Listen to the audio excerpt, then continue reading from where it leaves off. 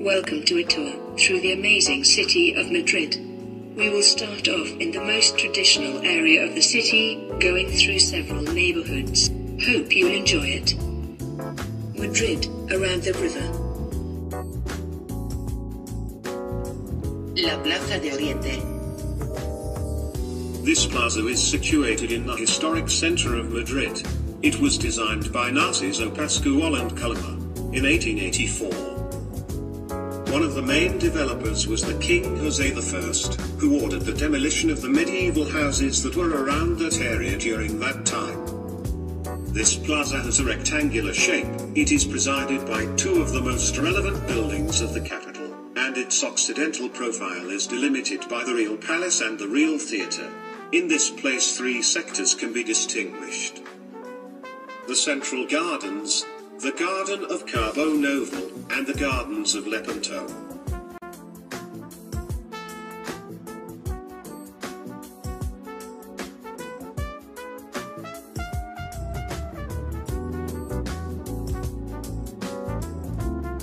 Calle de San Nicolás.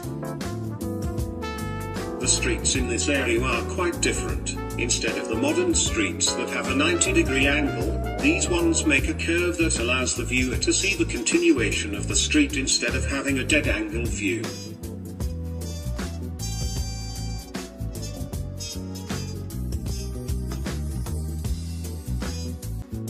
If you continue the path, you will find the St. Nicholas Plaza, in which there is the St. Nicholas of Bari's Church.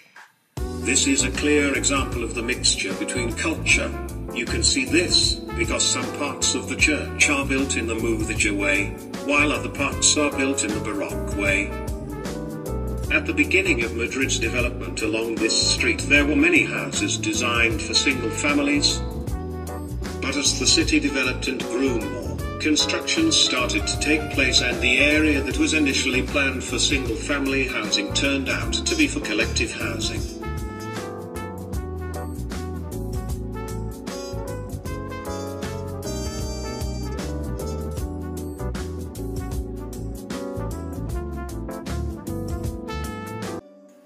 La Calle Mayor.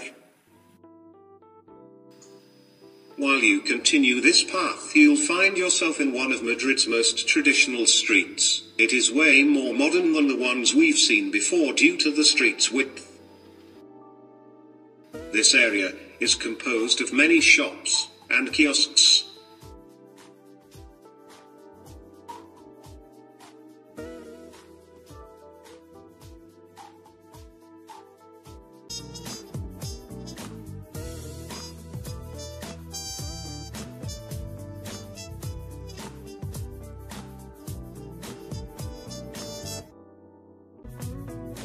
At the end of the street we found the Cathedral of Almudena. It was built during the 19th and 20th century.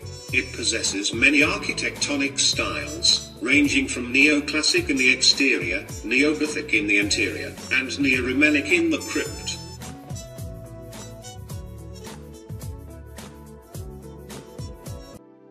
In this area we found the remains of the old Islamic wall, and the Muhammad I's park. At the end of the path there was the entrance for Athenaeus Park.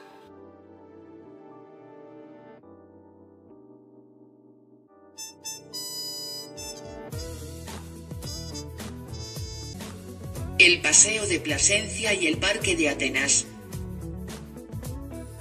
This park is aimed towards recreational activities. This is a modern zone in contrast with the oldest part of the city that doesn't have green areas where people can relax and do as they please.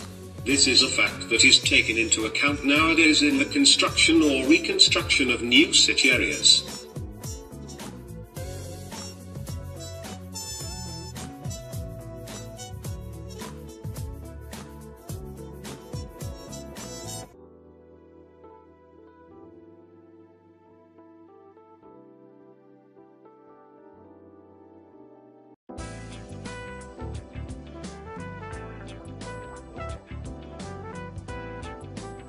Madrid Río. This is a reconstructed traditional area that became a modern zone in the city. In its origins it was constructed to control and prevent the floods that affected the city back then. Nowadays it is a leisure zone, and aimed for different activities along the year, such as sport, art exhibitions or festivals.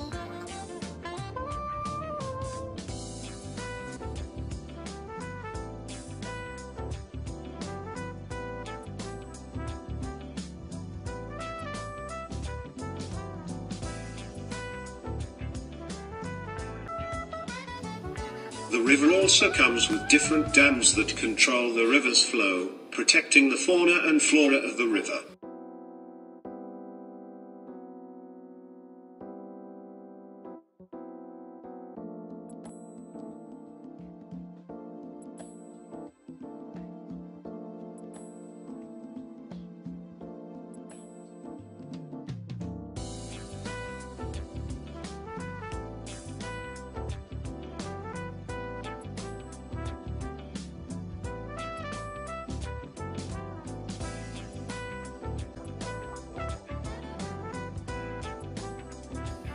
Calle de la Ribera del Manzanares. To finalize this visit, we approach to this modern area. This is a relatively new zone that was made for the people that took part in constructions back in the 70s and 80s.